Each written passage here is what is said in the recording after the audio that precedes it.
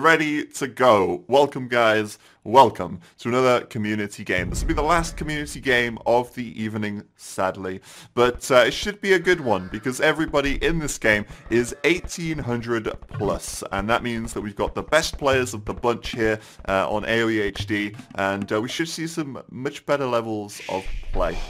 So, introducing the players, introducing the civs and the teams. Down to the south of the map, in the red, we've got the Slavs, Gamisha, playing as the Slavs, sorry, and he's on the flank, on that left side. In the pocket position, in the purple, we've got Cox, not Glocks, playing as the Mongols, and that's a wicked pocket civilization to have. Mongols, absolute powerhouse of Age of Empires 2, and in the pocket position as well, that's going to be really strong, like Ox. And on the right flank, in the teal, we've got Adam the Rabbit, and he's playing as the Persians in the teal there, so that's the right flank. So that's team number one. That's some pretty nice stuff. Persians and Mongols, definitely top tier civs, and then of course the Slavs, which are, they're okay. They're okay. They're certainly not too bad. One thing that all of these civilizations do very well, though, is cavalry. But it depends, we'll see if we get that far. Up to the north of the map, in the green, we've got Ponerto. He's playing on the left flank as the Goths. Interesting. Gamisha on the left flank will be his sort of enemy over on that flank. And Slavs, infantry civ, infantry and siege, and Goths, of course, infantry civ, so that'll be interesting there. In the pocket position, we've got Plopper. We've seen him already today. You've seen me and Plopper play a couple of times. I think it's currently like 2-0, 3-0 to me. I don't even know the score. Yeah, I think it's like 3-0. Oops. I probably shouldn't play a couple of times. I think it's currently like 2-0, 3-0 to me. I don't even know the score. Yeah, I think it's like 3-0. Oops. I probably shouldn't mention that. I don't think he's going to be too happy about me bringing that up. But he's playing the Ethiopians there, so one of the African kingdoms civilizations here.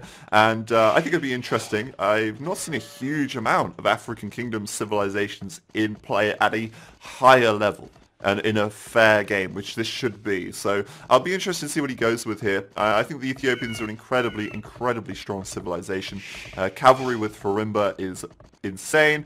Gabeto warriors countering the counters to their cavalry, and then of course they're a little bit of a jack of all trades civ.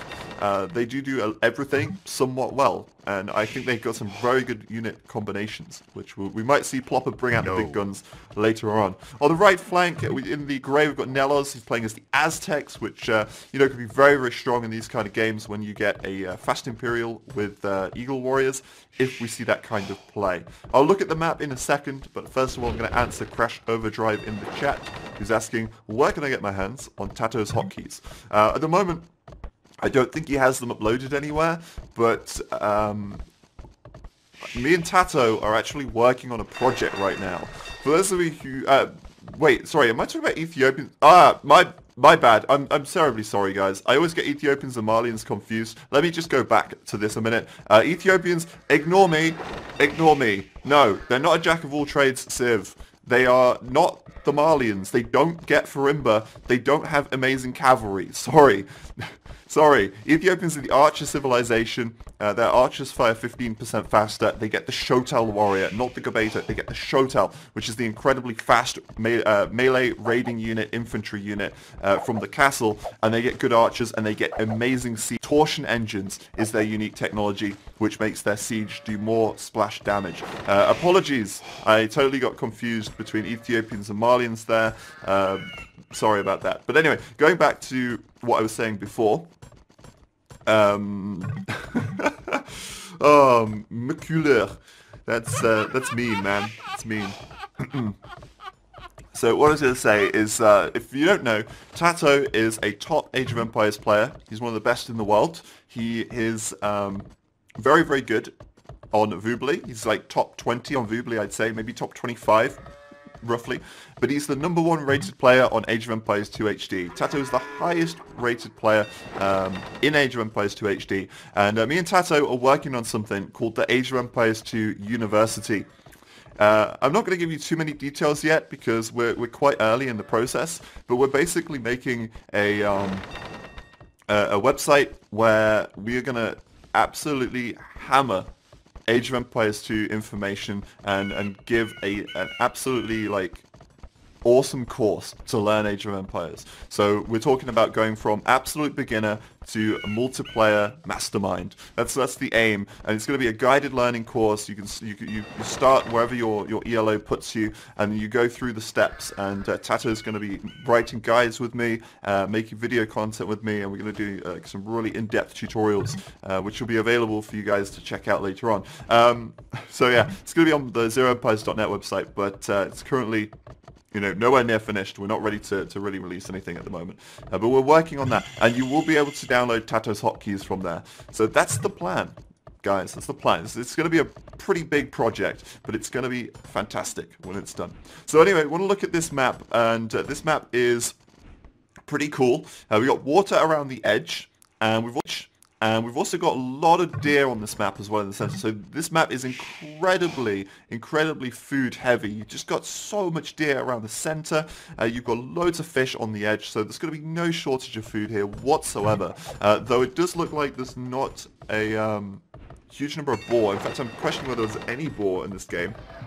I wasn't really paying attention earlier on.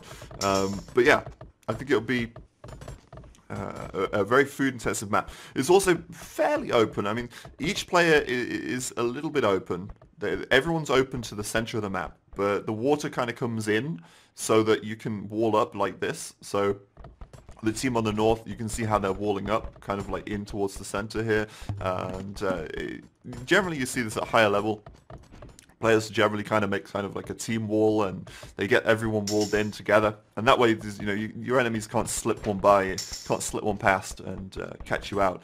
I imagine everyone's going to be doing a fast castle here, though. We may see a little bit of action on the water, but for the majority of this game, I imagine we're going to be seeing action in the center of the map. That should be the main focus. Because the center of the map is where you've got all this extra wood, center of the map is where you've got the extra food, and it's also easier to attack on the land than on water. It's easier to finish the game on the land, because the only way you can attack from the water and do a lot of damage on land is when you get the cannon galleons, which is like late post-Imperial Age.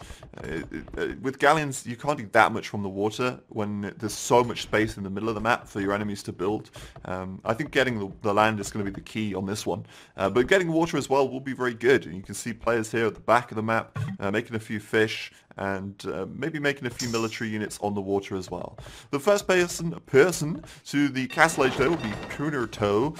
He is obviously the Goth player up here. And I'll be interested to see what he does. Will he be throwing down a second or a third town center, or will he be getting aggressive? Now, since he has no wood, I'm very curious, because he's got a lot of food, he's got a lot of gold, but what's the plan, man? What is the plan?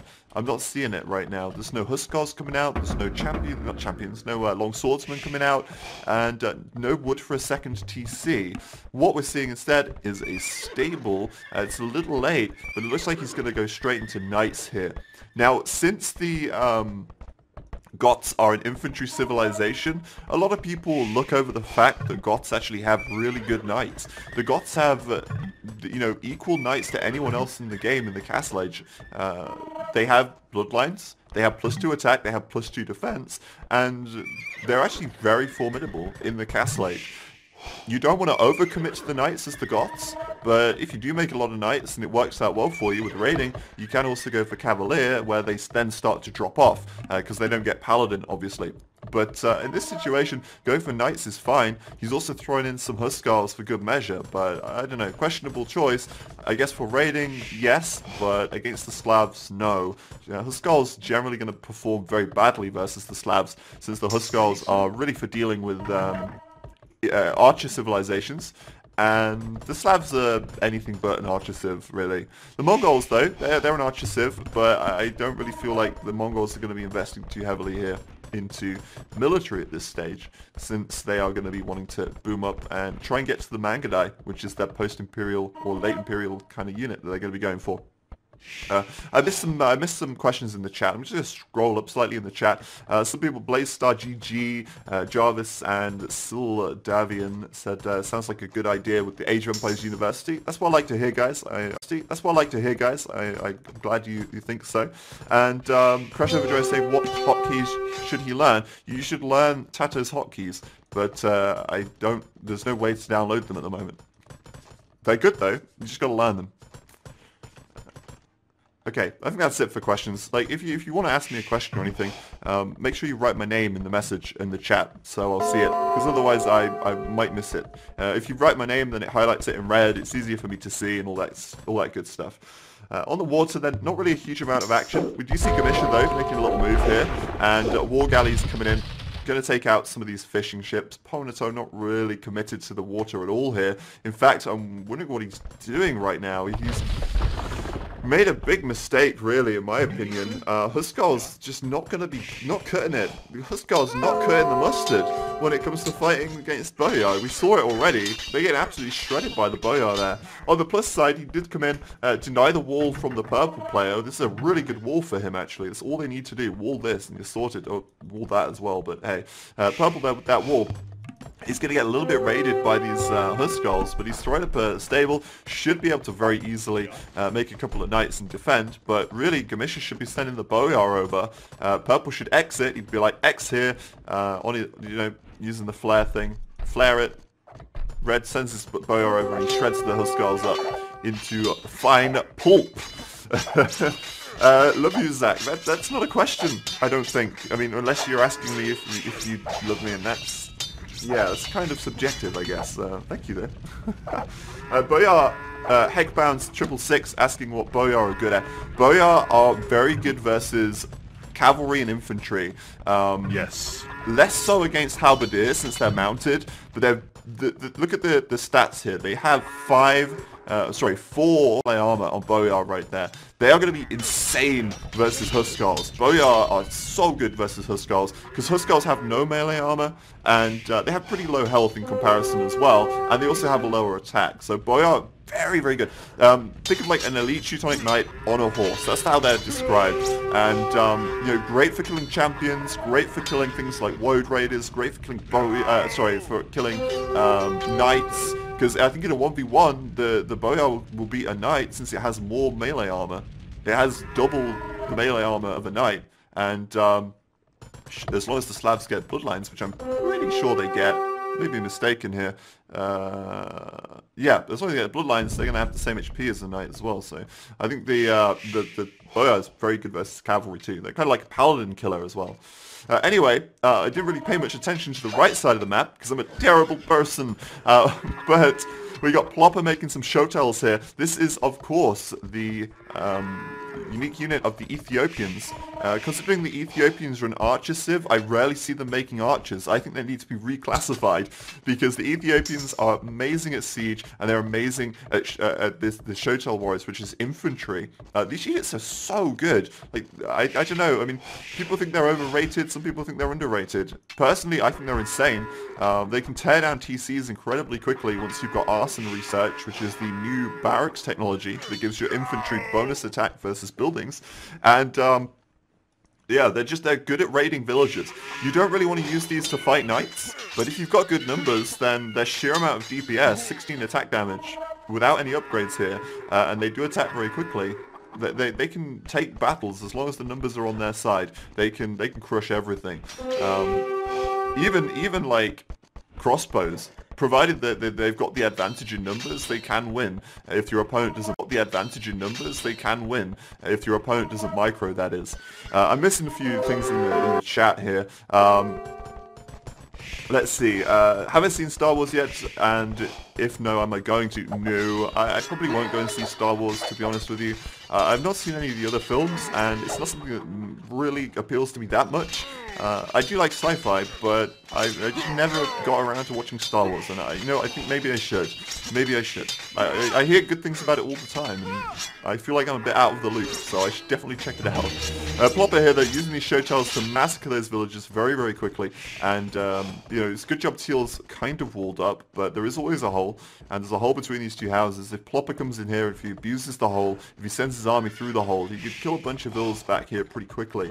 It only takes like 2 hits from these show tells, 3 hits from the show tells to kill a villager, I think. Yeah, it's 3 hits to kill the villager, which is pretty nutty, if you ask me. Scrolling down in the chat here, Furious Official asked me, do you think it's good to specialize on only one military, like making only cavalry or only infantry?